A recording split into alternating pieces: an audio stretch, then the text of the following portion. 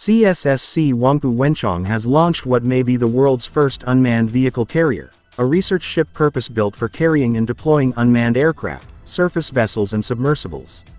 The newly launched Zhuhai is owned by Southern Marine Science and Engineering Guangdong Laboratory, Zhuhai, also known as the Southern Ocean Laboratory, of Sun Yat-sen University. According to its sponsors, it is intended to help China's oceanographers to expand their research through the use of unmanned and autonomous tools. The 290-foot vessel is designed to carry dozens of unmanned systems fitted with scientific instruments.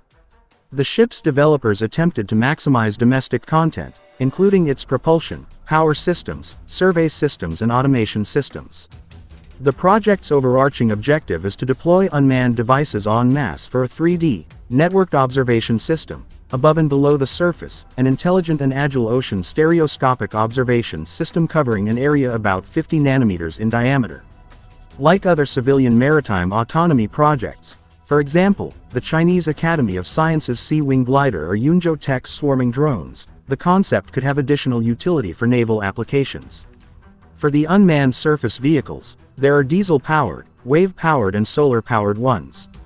For underwater, there are smart profile buoys, which can make observations from surface to underwater, and also the underwater glider, explained Dr. Zhang Yunfei, founder and president of Zhuhai Yunzhou Intelligence Technology, in a statement last year. The networked system spans about 100 kilometers in diameter, 4 kilometers into the air, and 4 kilometers into the water surface, covering a 3D area in the sea. Construction of the vessel began in July 2021, and its sponsors described it as a challenging project due to its sophistication. It will now undergo outfitting alongside the pier, and delivery is expected by the end of this year.